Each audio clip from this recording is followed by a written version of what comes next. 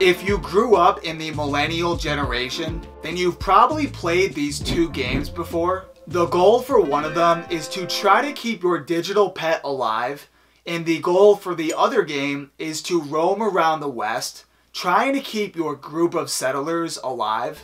I feel like both games helped introduce a sense of responsibility into our childhoods and gave us a better idea of what it feels like to make adult decisions for a day. Speaking of adult decisions, now that we're all grown up, at some point we need to start thinking about purchasing our first home. I mean, after all, we need a place where we can store all of our oxen, and a place where our family can rest in case they catch dysentery.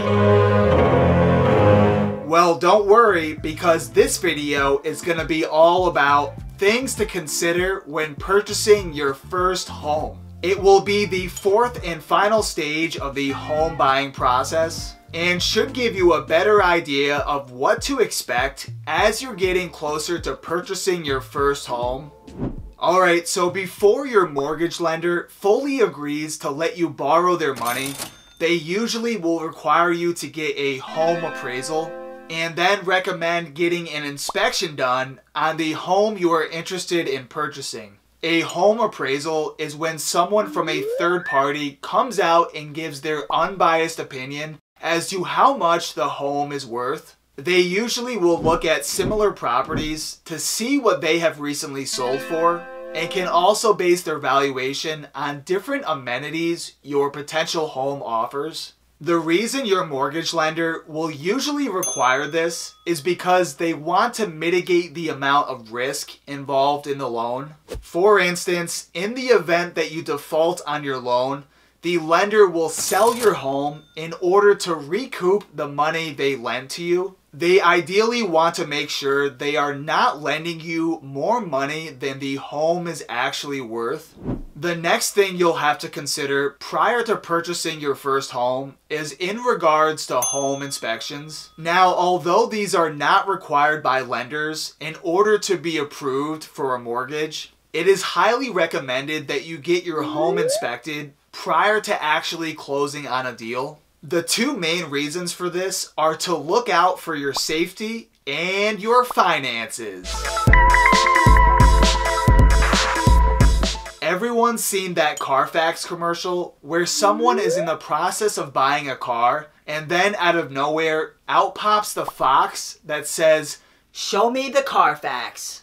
Well, the purpose of a CARFAX is to show the history of the vehicle and any accidents it may have been in, as you want to make sure the car you are purchasing is going to be safe and is not going to leave you stranded on the side of the road after the first few miles of driving it.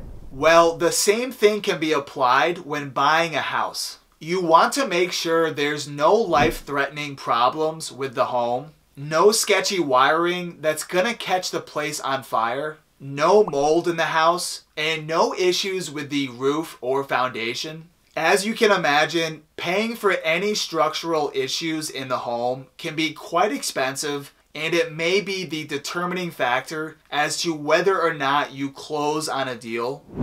These are all the different types of issues that can be uncovered when you hire a home inspector.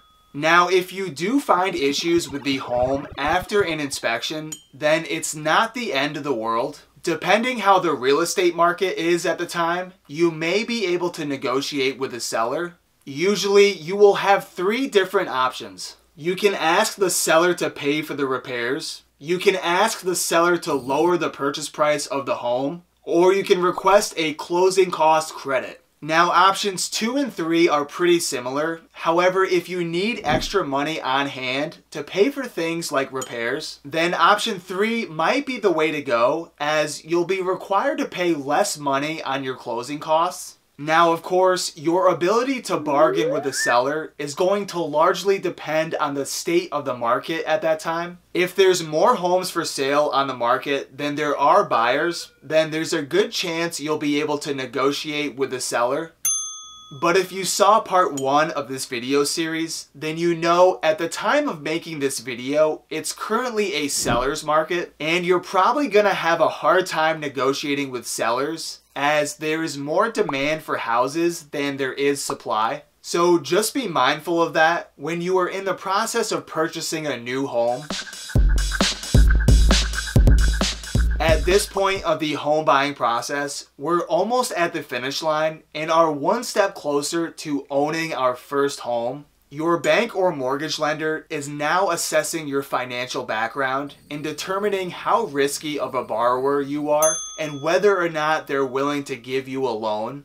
One thing to be mindful of is they are going to require you to have homeowners insurance prior to actually closing on a deal. Remember, your lender is trying to protect their investment and make sure they're able to recoup the money they lent to you. So in the event that you default on your mortgage payments and your house suddenly burns down, then your lender wants to ensure that they'll be able to get paid by the insurance company.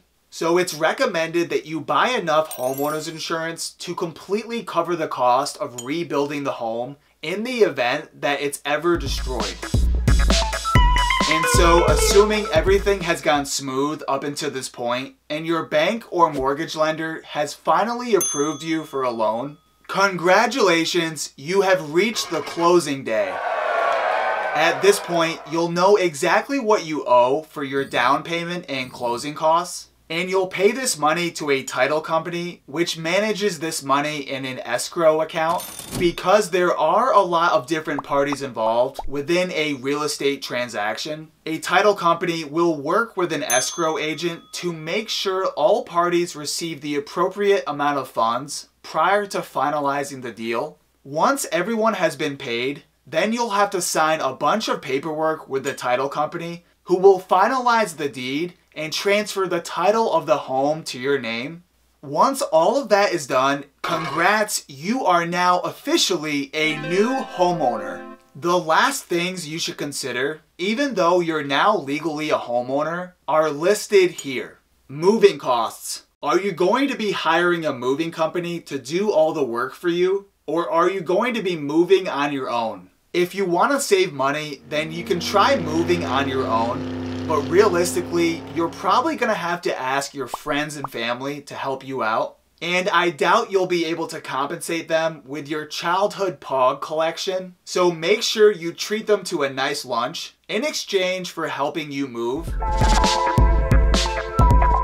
Similar to moving into a new apartment, you're going to have to call the utility company to get the lights turned on. I know us millennials value mindlessly scrolling on the internet, so make sure you have all that set up prior to moving into your new home. The last thing to keep in mind is in regards to your kitchen pantry. No one wants to spend all week moving and then have to spend their first few nights in their new home with no internet or food. So make sure to restock the fridge in your new place prior to moving in. Thanks for watching. Stay frugal, fam.